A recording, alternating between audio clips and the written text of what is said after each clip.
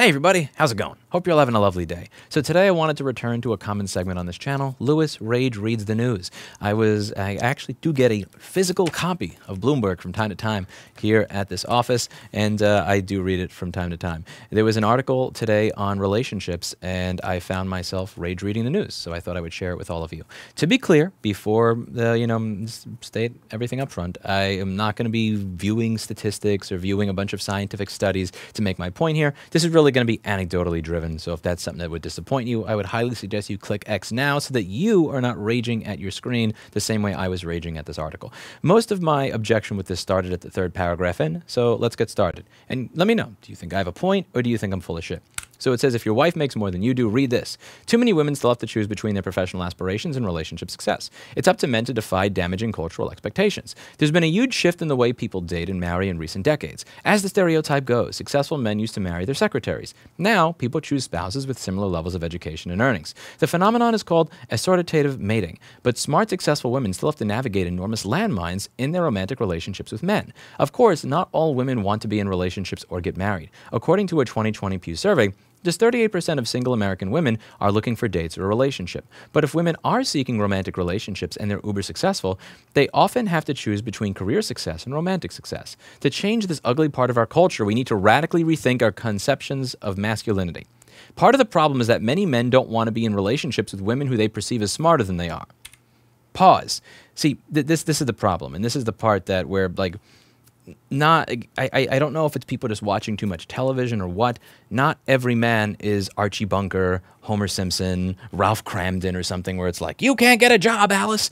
One of my best lunch dates that I ever had was with this one woman who was discussing sector math with me. So I don't know how we got into this as a conversation. This is a really long time ago, so I'm going to be butchering some of the stuff in the paraphrasing. But I was going over how a Western Digital SSD was running cooler than a Samsung, and she actually took the waiter's little pad and pen and asked if she could borrow it for a second, and she started explaining the difference in the sector math used by that Samsung drive of that era and the Western Digital one and their NANDs and everything, and explaining that the Western Digital did not have to do as much work because of the sector math involved and how it dealt with the sector math or whatever when it was, putting data on it, and how this was more efficient and allowed it to run cooler. I have never been that attracted to a woman in my life. Like, oh my God. I mean, like, what do I do for a living? Like, I take flux and pour it on shit and go, oh, I'm heating it up. Oh, it works now. Let me just finish my recording for YouTube and collect my money. I'm not that smart. I found this incredibly amazing. Now, there were other reasons that we were not able to date or pursue a relationship because there were a number of problems that that person had to solve in their life before they'd be ready for a relationship, and that's actually not a topic for YouTube in general. Not fit for a relationship, somebody I could be friends with, and a great human being. But that was attractive. I'd be lying if I didn't say that that was insanely attractive. It was one of the most attracted I remember being to somebody in the middle of a lunch date ever. Just the fact that you knew all this. This woman was really, really smart. I would say, like, one of those 160 or 180 plus IQ people that's just somewhat detached from the rest of the world because their brain works on such a different level than everybody else's, like hardware engineer, software engineer, all this other stuff. That was hot. I'll be honest. That was hot. Like, I found my brain interpreted that the same way that many other dudes interpret just, seeing, a thirst trap on Instagram or something. And there are a lot of men that I know that are like that. Like, I don't mind being around people that are smarter than me. I kind of prefer it. I mean, my employees, most of them are smarter than me. I kind of enjoy intelligence in somebody that I'm dating. And if they're smarter than me to the point that they can actually teach me things or point out things I'm doing that are stupid, then I'm all for it. And there's really only one person I know in my life that wouldn't be for that or that would be threatened by that. It's one of the, he's from Eastern Europe, and he has kind of like this very, very old schoolish mentality when it comes to a lot of things like this in relationships. But other than that one person, I really don't know anybody that's like, you know what, you seem smarter than me, I'm not dating you. I don't see that happening. What I do see happening is when I do meet women that are considerably smarter than me, they show limited to no interest in me, which is understandable because they're that much smarter than me. Why would you be into a dude that does nothing all day but pour flux on motherboards and heat it up? Like, I'm not blaming you, but it's just interesting. Now, they did link to a study where they said that they found that when a man thinks a woman is smarter than he is, he becomes less interested in her. And a lot of this study, when you read a good portion of it, it's just like they're going over marriage rates declining when a woman earns more money, that, a couple is less willing to match if her income exceeds his. But when you read a lot of the language that's used in this study, not the man, the couple. They don't say they're stating it as if it's a mutual decision. They're not saying like this man is ruining the relationship as a result of it. It does seem a bit like it's a mutual thing. And again, when it comes to money, this is another one that I find interesting. You know, I have never in my life been in a relationship with somebody that made more than 30 to 40% of my salary. Like 30 to 40% max. Even when I was making $400 to $600 a month, the same held true. It didn't matter whether I was making $400 to $600 a month, making $40,000 a year, making over $100,000 a year, or you know when I destroyed my company and I went back to making $400 to $600 a month over 10 years ago, and then went back up. And wherever I was on my journey, it's very interesting how this has worked out, and it's been very, very consistent. Now, I don't believe that's because I'm purposely seeking out people that make less money. It could be, you know, but I don't believe that's the case. Because I really don't have a problem with somebody making more money than me. Most of the bad decisions that I've made over the past 12 or 13 years have been based on a fear of financial insecurity. I need to do this thing to make money now because I may not in the future. What if this happens? What if that happens? If I was going out with somebody that made more money than me, then that would go away. Like literally, like again, to be clear, I'm not trying to say that I would expect my spouse or my partner to pay my way through life. Not at all. I'm a very independent person. I like pursuing things. I like working. I like finding new things to do to add value to the world. But if, you know, Susan Wojcicki hit the button on my channel that she hit on Eli's channel to nerf his down a, you know, 500 views a video, at the same time that my store collapsed and crumbled or whatever because of a bunch of inspectors from New York State coming in or something. If my life just completely became a giant crater, I would at least know that I could fall back on the fact that my spouse was going to have my back.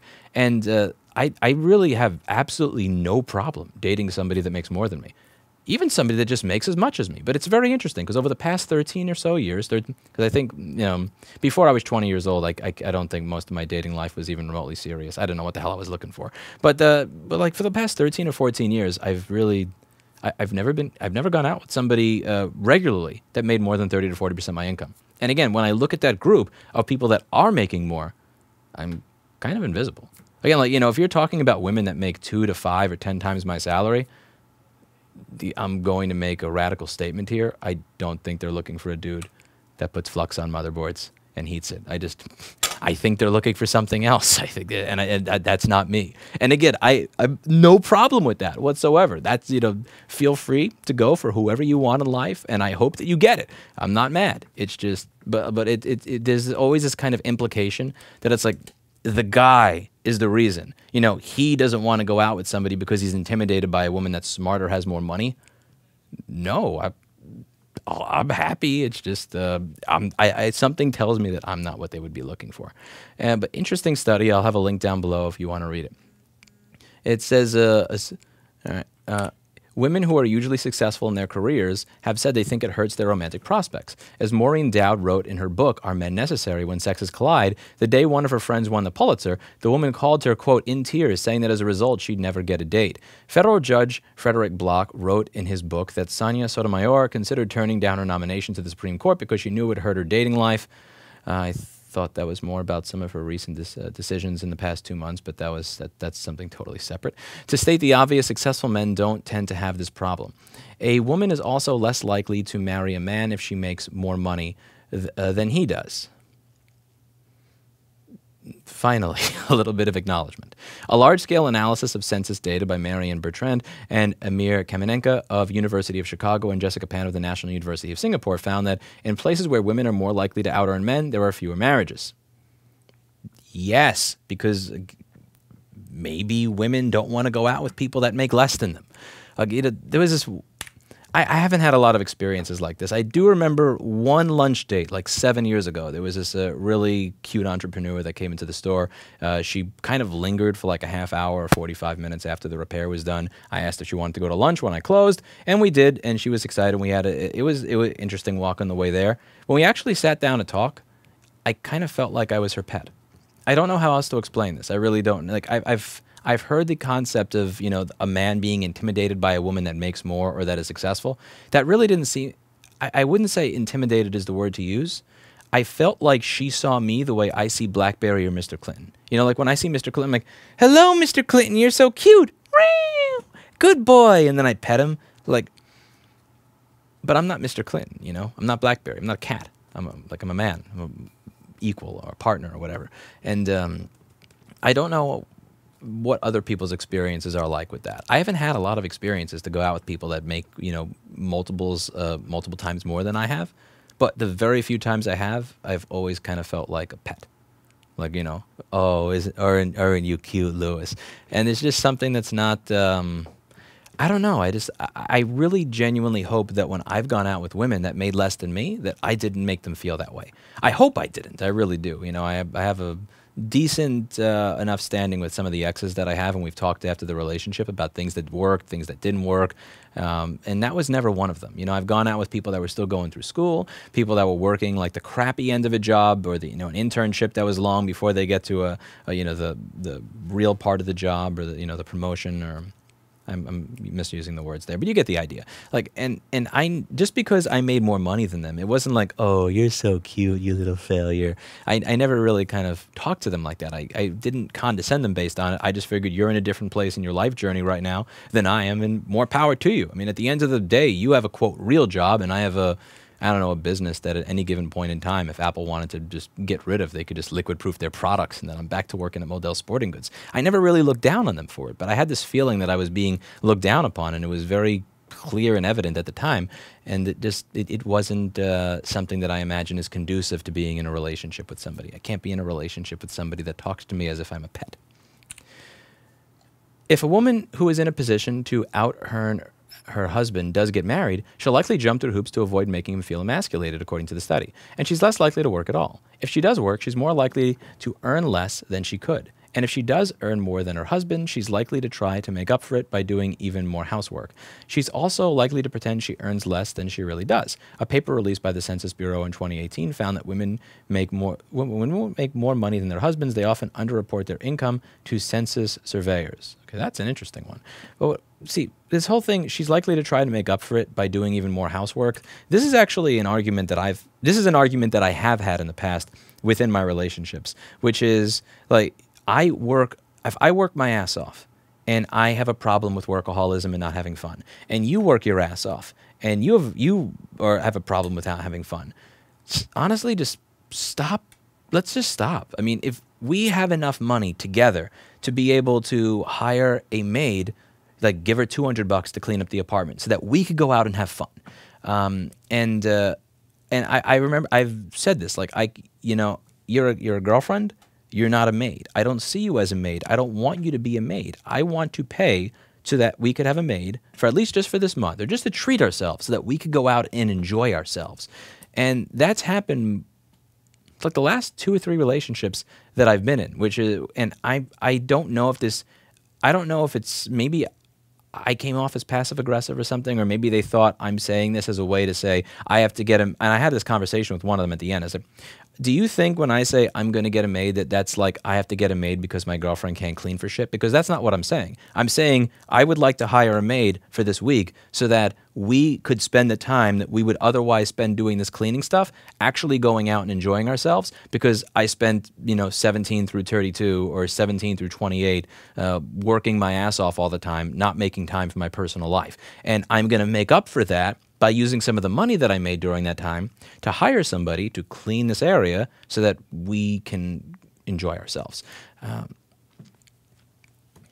But despite, or perhaps because of all this, if a woman is the breadwinner of the household, she and her husband are likelier to be unhappy, experience relationship strife, or get divorced, according to the census data analysis. When women experience other kinds of career success, it can also jeopardize their relationships. One study found that women who won Academy Awards for Best Actress remained in their relationships for 67% less time afterward than men who won Best Actor awards. Even research out of supposedly egalitarian Sweden found that winning government office doubled a woman's chance of divorce. And again, this doesn't really discuss whether or not it's the guy saying, you're more successful than me, I'm leaving, versus the woman could also be making the choice of, I'm just not that into you anymore because I've made it to the next level. This is indeed a possibility, and that does not necessarily have to do with masculinity. Like, if somebody is not interested in me anymore because they've climbed to the next level, is that a problem with masculinity? Again, if I'm dating somebody and that person who used to be something like, I don't know, let's say they worked at the post office, right? You work at the post office, and that person then goes from just working at the post office to being a postmaster general, or, you know, having a position in the White House or something. Again, like, is it my masculinity, or is it maybe, again, once you've climbed to that point, dating somebody whose idea of work is spread flux on board, heat it up, call it done, is just maybe not interesting anymore. I'm just throwing that out there. The intersection of women's success and expectations of masculinity could well be one reason there aren't more women in top leadership positions. Women who go out into the world and do great things should make their families proud. When women earn outsized salaries, their families, including the men, benefit from those resources. I agree with that 100%. And again, this is one of the reasons that I'd have no problem dating women that make more money than me. At any point in my life, whether it was to the point where I was making six figures, the point where I was making $600 a month, or anywhere in between. Again, as I've said, I'm probably repeating myself, every stupid decision I've made in my life, like the really bad ones, have been based on a fear of not having a secure financial future. And one of the things that would probably have limited me making some of those bad decisions was knowing that I had something to fall back on, so I wouldn't have made decisions based on anxiety or fear or some sort of fear for the future in the same way. Again, not trying to say that I would leech off of a woman, but if I knew that if the worst possible doomsday case scenario happened, that I'm not screwed as badly as I would be on my own, then again, I'm happy to do that. I have absolutely no problem with that. There are enthusiastically supportive men out there, of course. Second gentleman Doug Emhoff and Vice President Kamala Harris started dating when she was already California's Attorney General, and he put his own high-powered law career on pause to support her political aspirations. My own husband, a physician, would do the same if I wanted to run for office. But the list of such men in the public eye isn't long. Where are the Hollywood romantic comedies about men who romantically pursue women CEOs? Their absence is a problem because men privately say they feel pressure to live up to society's expectations, conceptions of masculinity, even when they don't like or agree with them. Okay, two things there. A, fuck Hollywood rom-coms. Seriously, like just fuck sitcoms, fuck rom-coms, fuck all that crap to begin with. It's not realistic. Not every man is Archie Bunker. Not every man is Homer Simpson. Not every man is Ralph Cramden. I don't care about Ralph Cramden or Homer Simpson or Archie Bunker or any of the other fucks. They're all fiction. I don't care. I don't care about how men are portrayed in the media. I care about myself. But more importantly, where are the Hollywood romantic comedies about men romantically pursuing women CEOs? Again, this is just, again, one of those purely anecdotal things. Like, I know people that are wealthy that just, they don't care. If they meet somebody that's kind of interesting, has a nice personality, and is into them, that don't really care if the woman is worth, like, you know, making $15,000 to $30,000 a year. It's just not a big problem to them. I don't know a single woman that is well off or wealthy that is open to dating somebody that makes $15,000 to $30,000 a year. They like wouldn't see it as kind of a weird problem. And again, maybe that says something about my social circle. Maybe that says something about how fucked up my social circle is. As I said, this is anecdotal.